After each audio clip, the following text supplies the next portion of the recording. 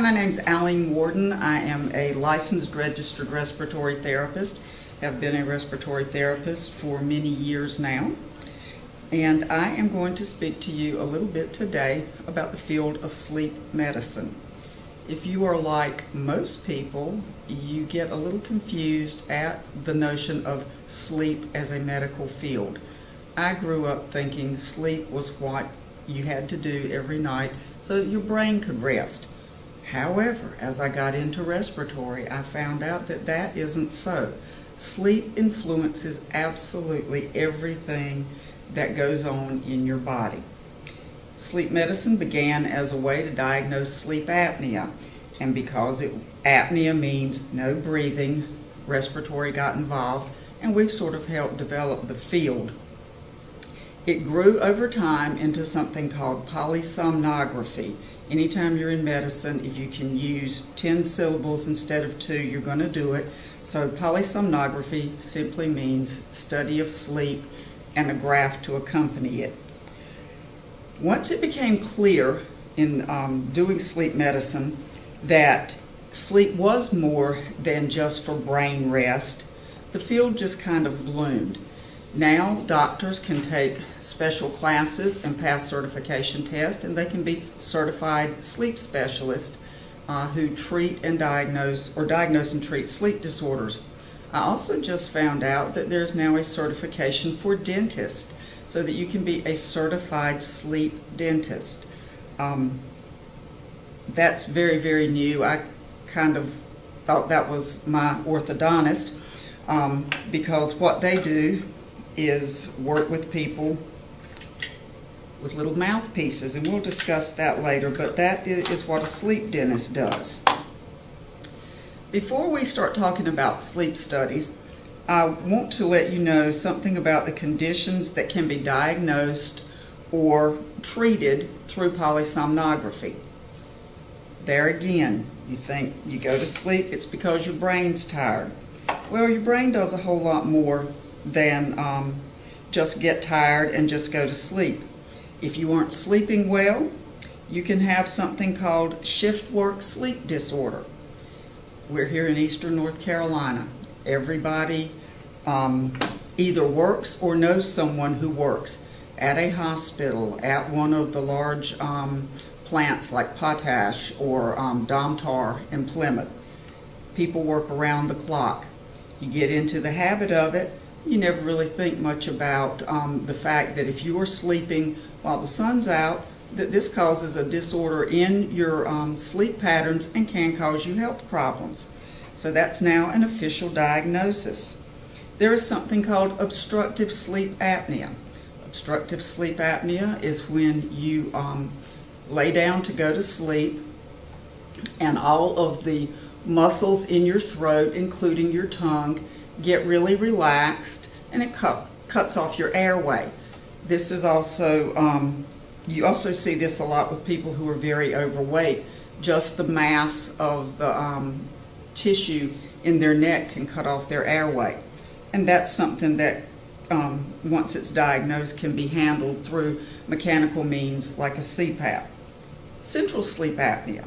Well, in the early days of diagnosing sleep apneas, obstructive sleep apnea was all that the neurologist and the doctors thought was there, and yet they still had some people that weren't helped by CPAP. And in conjunction with studying brain-injured patients and with premature newborns, it became apparent that a part of the brain can either be damaged or not fully developed, and that will cause you to quit breathing while you're asleep. That isn't helped by CPAP or anything. That's called central sleep apnea. And a sleep study can help determine if your problem is obstructive or mechanical or central physiological. And some people, unfortunately, have a combination of the two. That used to be called combination sleep apnea, but no, we've had to come up with something better than that. It's now called complex sleep apnea. Restless leg syndrome. I work with a sleep lab. He had a gentleman call one day, who was very aggravated because his sleep study showed that he did not need a CPAP, that what he needed was to see the neurologist about medication for his restless legs. And he was very undone that he was going to be charged a couple $1,000s for somebody to tell him that his legs jumped during the night. So we had this long discussion about how restless leg syndrome is a true sleep disorder, and not all sleep disorders can be treated with a BiPAP or a CPAP machine. And I've got some pictures that I'll show you restless leg in a minute.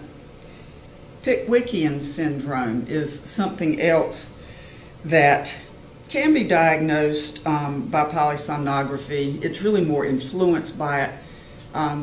If you are in medical field long enough, you can almost diagnose someone with Pickwickian by looking at them. This is from a Dickens character. I'm not big on Dickens, so I'm not real sure. I guess it was the character in the Pickwickian papers or the Pickwick papers. Again, the person who has Pickwickian syndrome tends to be short, very stout, have a really short neck, and a very large belly, gut, so that when this person lays down to go to sleep, you've got all that weight in a short package and a real thick neck.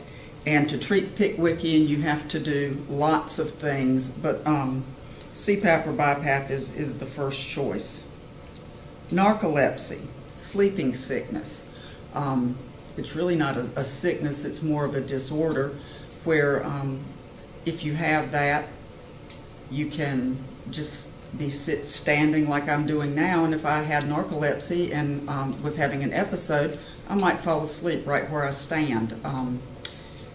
It is not extremely prevalent in the United States, but it is here, and in some third world countries there are some insects that carry a virus that very closely mimics narcolepsy, and you do sometimes in literature read about people who, entire villages that have the sleeping sickness, and that can be taken care of with medication. Epilepsy is something else that can be diagnosed by polysomnography. And in reality, when you are doing a sleep study with all the little wires all over your head and everything, a lot of that is an EEG or an electroencephalogram, which is something that neurologists use to diagnose different disorders involving the brain, the spine, and your nerves. And there is a certain kind of epilepsy called sleep-related epilepsy, where you don't have seizures unless you're asleep. This is a fairly new discovery, probably within the last 10 years, that can be directly related back to sleep studies. Here's a good one, ADHD in children. If you have a hyperactive child, you might want to consider a sleep study. Because sleepiness, excessive sleepiness, can manifest itself in two ways. And in children, it typically manifests itself by causing hyperactivity. Children tend to react to things almost in the opposite way than adults do. An adult with a sleep disorder or with obstructive sleep apnea, they're going to be really tired all day, really sleepy, really lethargic, not want to do too much. Child, on the other hand, may very well react completely opposite, bouncing off the walls just like you fed them a 5-pound bag of sugar. Again, excessive daytime sleepiness. Insomnia. If you don't sleep well at night, then you start not sleeping. And insomnia can build on itself if it goes on for longer than 5 or 6 days. You probably ought to consult your doctor. There is actually in the literature a case of a gentleman who developed insomnia, and it kept on and kept on and kept on. And he eventually, they tried all these different medicines and things, and he was admitted as an inpatient, and there was nothing that they could do with this gentleman to put him to sleep in the REM, or rapid eye movement part of sleep. They just could not get his brain to trigger that, and after about 25 or 30 days, the gentleman died So that's one way that you can, or something you can really look at to show that sleep is absolutely imperative if you're going to function and be healthy. Nightmares are a sleep disorder. Night terrors. Most adults don't have night terrors. That's usually something that you see in small children that's hopefully gone by the time they are age 3. But if you're an adult who has night terrors, you wake up in the middle of the night, you're screaming, you're scared to death, your heart's about to pound out of your chest, you could probably use a sleep study. There are medications that you can take that will take care of that, and that is a very dangerous thing. Sleepwalking. Sleepwalking is a sleep disorder. Once I started reading through all of this, I thought, well, good Lord, everything's a sleep disorder. Back to night terrors and sleepwalking. When you're in REM sleep, the rapid eye movement, you're in and out of, if you're sleeping well, you're in and out of that several times throughout the course of the night. If you wake up too quickly from REM sleep, or if you enter it too quickly when you lay down, say that you're extremely tired, and this used to happen to me when I was much younger and had a whole lot more energy, I would lay down, I'd immediately be asleep in that REM sleep, and within minutes I would wake up screaming and trying to figure out who was in my room. My husband thought I had lost my mind, and he certainly should have, because I truly saw usually people in Confederate type gowns and uniforms. I don't know what I was watching on TV at the time, but I finally found out what that was. When you fall into REM sleep too quickly and you are dreaming while you have just zoomed into that, it's called a hypnagogic hallucination. I love that term. I have wanted for years to have a reason to stand up in front of people and say hypnagogic hallucination. So I thank y'all for inviting me to do this so I can. I also found out when researching for this talk that if you wake up too suddenly from your REM sleep, now hypnagogic is when you go into it too suddenly, but if you wake up too suddenly from REM sleep, that's called hypnopompic hallucinations, and you can have those as well. And some of the literature that I read says that a majority of people that have hypnopompic hallucinations see small animals. There's no explanation for that, and I'm sure somebody will do a study on it one day, but just remember, if you suddenly wake up in the middle of the night and you think you got a squirrel sitting on your chest, you're probably having a hypnopompic hallucination. Sleep-related asthma. In respiratory, we deal with all kinds of breathing situations, but did you know that you can have asthma caused by not sleeping well? You can also have asthma caused by not sleeping well when the not sleeping well is related to gastroesophageal reflux disease. You see the commercials on TV for GERD, G-E-R-D, Nexium, things like that. All of this, when you're laying down to sleep, if you're not sleeping well and you perhaps have, like most of us, maybe carrying a little bit too much weight, or you ate a little too late at night, over time, this can cause a lot of acid buildup. This buildup erodes your esophagus, and you end up with what is commonly called sleep-related asthma. Depression. If you don't get enough sleep, you get depressed. Panic disorder. That's another thing that people a lot of times, if they are chronically tired, end up with a panic disorder. Bruxism, and here comes the dentist again. Bruxism is a nice big word for teeth grinding.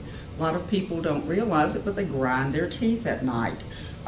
You wake up with a headache, your jaws hurt. As you get older, your dentist may notice that your teeth are kind of crooked, where it looks like they're unevenly worn down. And that is a sleep disorder. And again, the dentist, I happen to have bruxism, and my orthodontist actually made this little gadget for me. I have had similar ones to this. I mean, he's been making them for me since I was, well, let's just say for about 30 years.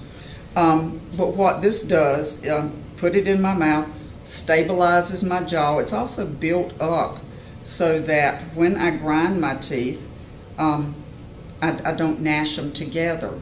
And it actually is built up so when I have this in, I can't close my mouth all the way. That also keeps an airway. So if I ever were to have sleep apnea, I would have the airway for the air to get in as I breathe. And that is one of the things that allows dentists to be sleep dentists.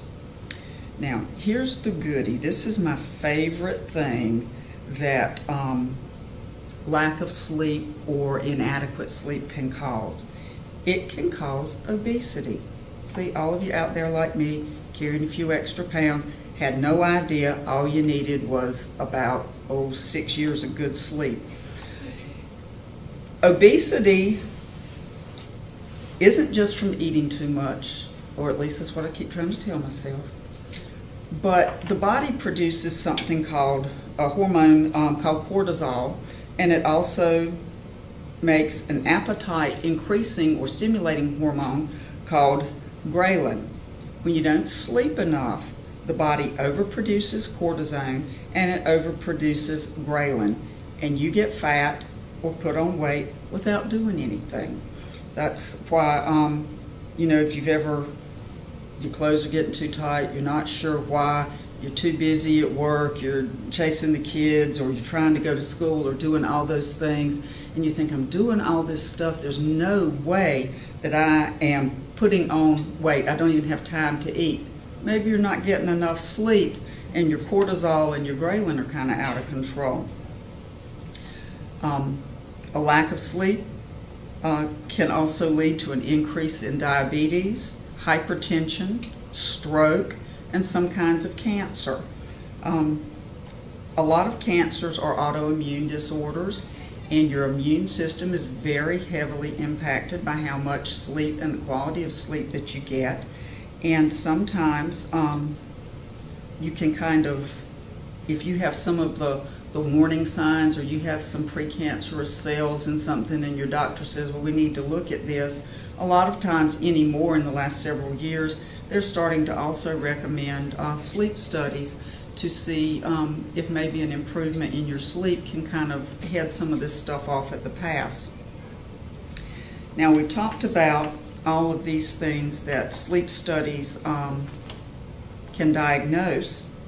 One more thing that I thought was interesting, really doesn't have anything to do with sleep studies, but in reading over all of this, have you ever wondered about why you don't act out your dreams? Why you dream this stuff and it's so vivid, and you wake up and you sometimes they're just such wonderful dreams, and you're like, oh my gosh, why am I not doing that? Why didn't I do that?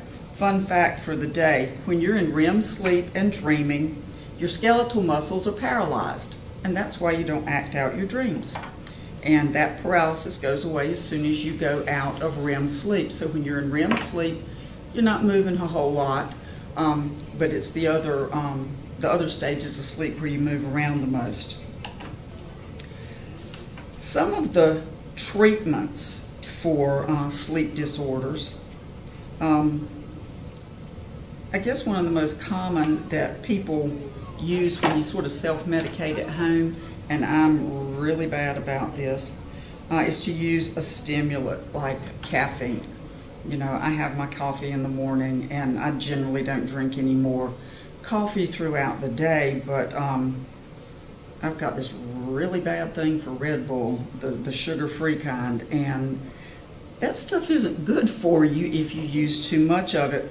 What most people don't understand is that caffeine can kind of build up in your body, and as you continue to have your coffee or your soft drinks or your energy drinks, even tea, if you drink too much of it, your body is kind of getting desensitized to the fact that you are tired. What caffeine does is sort of stimulates your little neurons in your brain, but after a while, not only has it stimulated, but it also dulls your neurons so that you need more and more of it to continue to have the awake effect, so that by the time you go to bed, you've got all this caffeine in your system and you can't go to sleep, but you're tired. Your body doesn't know what it needs to be thinking. Your brain's firing off these neurons and they're kind of hit and miss and nothing's really working. And a lot of times when that happens, what do people do at that point? Say, well, okay, I can't sleep, maybe I'll have a drink. Alcohol before bed is absolutely one of the very worst things you can do if you want to have a good night's sleep.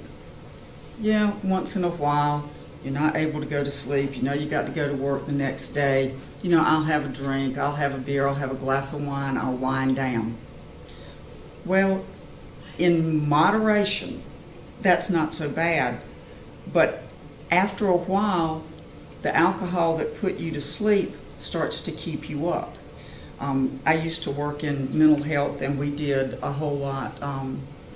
We had a detox center, and it was always interesting to talk to some of the people who were in detox, and a lot of them had really started having a really bad drinking problem because they couldn't sleep, so they were drinking. Couldn't sleep, so they drank. And, well, I mean, that wasn't the only reason, you know. People don't become alcoholics just because they can't sleep. But it's one of those things that just sort of builds on itself, and then all of a sudden, without warning, you have what we call a rebound effect. The alcohol was making you sleepy, now it's rebounded with your body, and now it's going to keep you awake.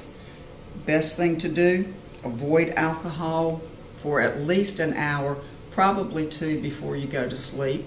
Also, you need to avoid computer screens, your smartphones, even really graphic television, especially on the high definition TVs. Not sure why high def makes that much difference, but there have been studies that show that interacting with these different electronic screens right before bed causes a decrease in REM sleep. So you need to put all that stuff away and read a boring book.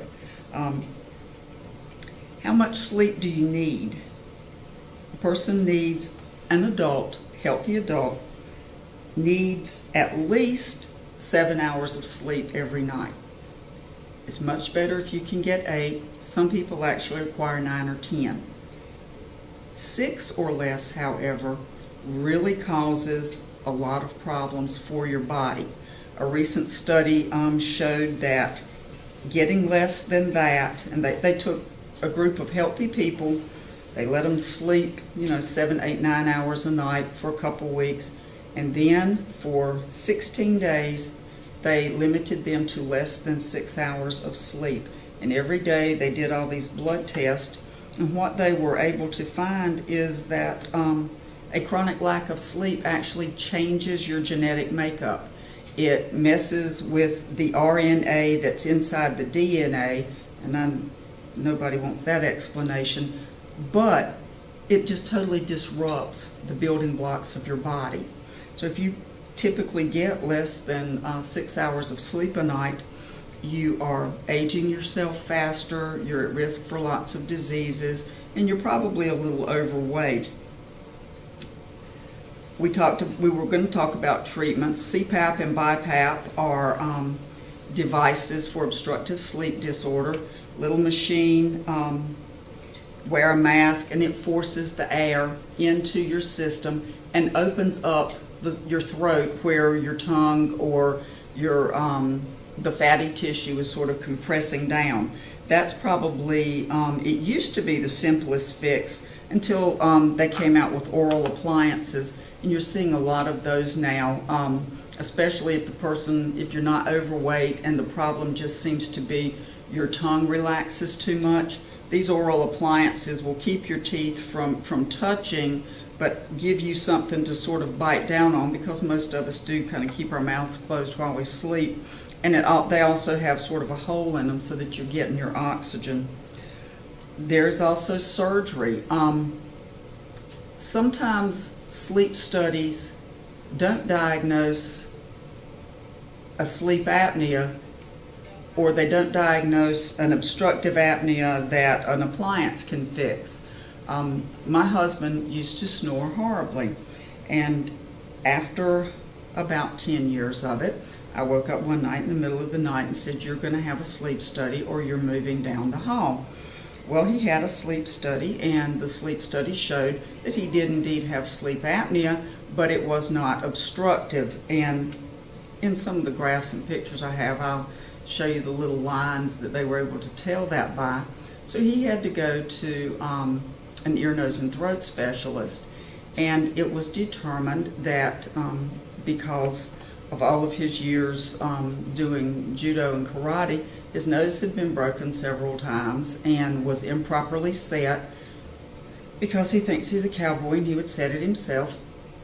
And one nostril was completely 100% blocked off. The other one was about 60% blocked off. And over time, he had, your body will adjust and will adapt. And he had fallen into the habit of always sleeping with his mouth open. And when they looked in the back of his mouth, his soft palate, which is the back of your throat really, was very enlarged. In this part of his face were something called the turbinates, and they were all enlarged. And his uvula, that little dangly thing in the back of your throat, that was enlarged. And his two front teeth had started to V in. And all of that was because he was breathing funny when he slept at night. He had surgery. They remade his nose. They thinned out all this stuff here. They went in the back of his mouth, thinned all that out, removed his uvula. Now he can't gargle. And now he doesn't snore anymore. He sleeps very well. And honest to God, the teeth have straightened back out. It was really kind of an amazing thing to watch. So there are surgical options for that. Sometimes if you can't sleep or you're not getting good sleep, another option is a medication for sleep. Ambien is a well-known sleep medicine, Rosarum. There are several on the market now, and typically they say if you are going to use one of those medications, you need to be where you're going to be. Don't plan on doing anything for 7 or 8 hours, and make sure that you won't be interrupted. When I was in respiratory school and doing some night work, I took Ambien, and they aren't kidding. You take that little pill, and all of a sudden, 30 minutes later, I mean, it was like I was talking to somebody. I was like, gee, I need to lay down, and then the next thing I knew, it was 8 hours later. And no real side effects from it.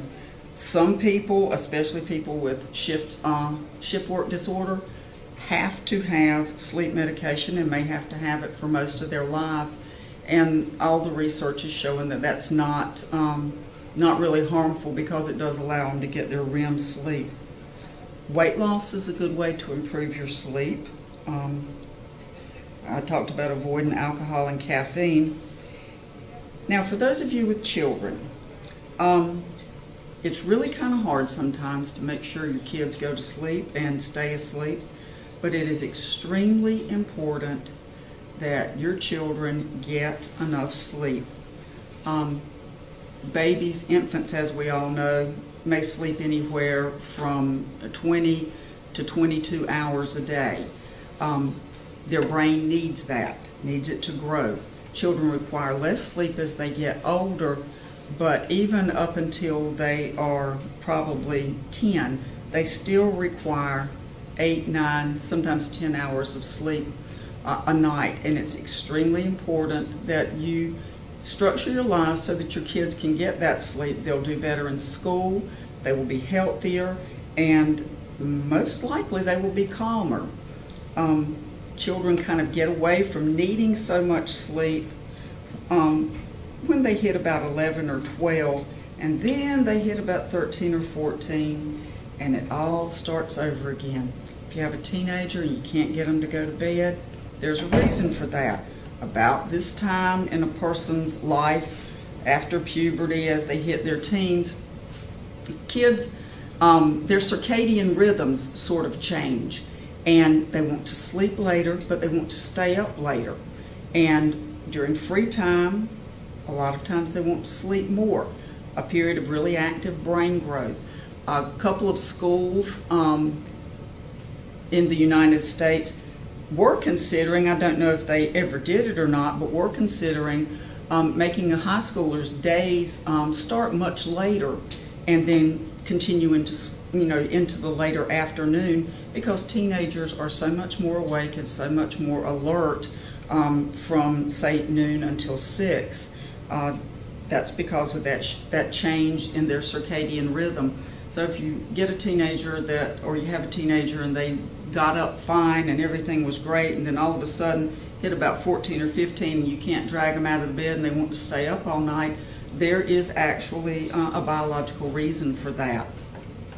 But that does calm down as they get into their 20s and they kind of go back and develop a more normal circadian rhythm. Before I conclude, I have a few not real great pictures, but just to give you an example of what we have been talking about. These are brain waves. The top one is how your brain looks when you're excited. It's called a beta wave. Right under that, you're relaxed. That's called an alpha wave. Everything, again, you start dealing in anything medical and we're going to immediately revert to Greek and Latin. Not sure why even the Greeks don't like to speak Greek, but we still do it. Third one down, drowsy. Your brain waves are kind of getting crunched in, but they're further apart. Next, you're asleep. And then the bottom one is when you are in deep sleep. And that's called a delta wave, and that's part of your REM sleep. And if you had an eye, that's what your brain's doing. And if your eyes were hooked up, your eyes would be making really quick little squigglies. The next two pictures that I'm going to show you, there was a patient who had very bad night terrors and could not get any sleep. Lots of different things going on with this young woman. And so they hooked her up for a sleep study in a medical facility because so many strange things were going on with her at night that she couldn't even go to a sleep center. She had to actually be an inpatient in a hospital. And this right here is just her, all of the electrodes from when she was sitting up in bed talking. Up at the top where you have a lot of the black lines, but they're further spaced apart. Those are her eye movements and her brain movement. Everything is pretty normal. You get down about midway the page. Looks like two really straight lines, but with one clump of really jagged black in the middle. She moved her leg. Those are leg movements. The next really heavy lines that you see are when she is actually talking. The big bursts of black is when she is saying a whole lot and is pretty excited with it. The rest of it, she is just talking. So this is fairly normal. Now the next one, it actually has a picture of her hooked up, but then it has a color screen, and this is while she's asleep. Up at the top, the real dark concentration of all the really bright red, she is having night terrors. Up above that, the smaller black lines, those are just her eye movements, but the really heavy concentration of red, she was having a really bad dream, a night terror. You go on down the page and you see, I believe you might call this color light blue or teal, and there's two lines of that. She also has extreme restless leg. had no idea. She had no idea that her legs moved that much, but her legs were just jumping all around. You can't really get very much sleep if you're doing that. Her heart stayed fairly normal. Her pulse was okay. The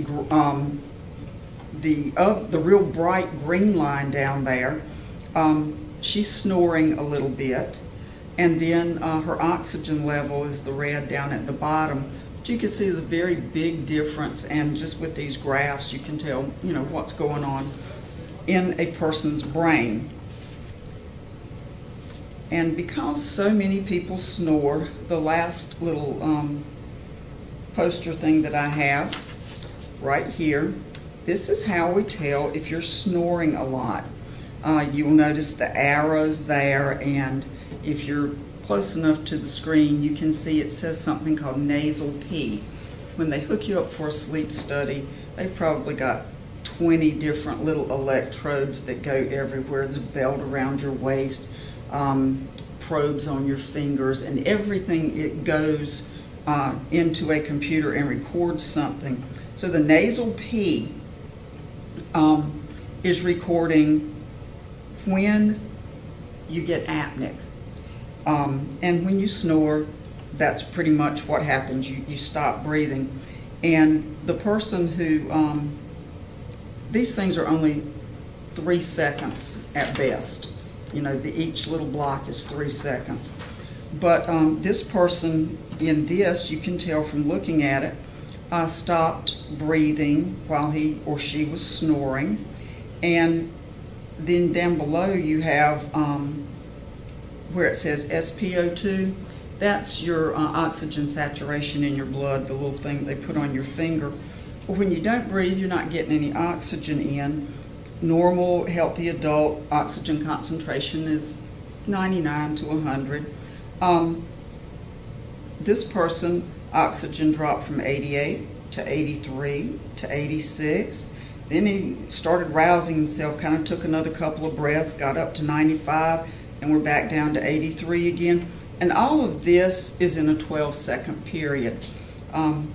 People that have sleep studies have been measured to stop breathing as much as 250, 300 times in an hour, which, you know, if you're not breathing any more often than that, then no wonder you wake up tired. That's just some of the things that a sleep study will tell you, and what it looks like when it tells you that. I had hoped to bring in an entire study until I realized that a typical sleep study, if you are hooked up between 6 and 8 hours, if the study is printed out, it is about 1,500 pages long.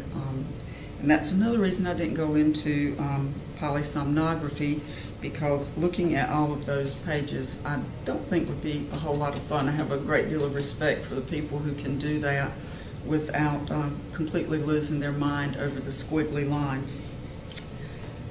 I hope that you have taken something from this, that you will be able to use some of what you've heard for more than maybe writing a paper, or at least it gave you a little food for thought. I appreciate the opportunity to talk to you, and enjoy the rest of your class. Thank you.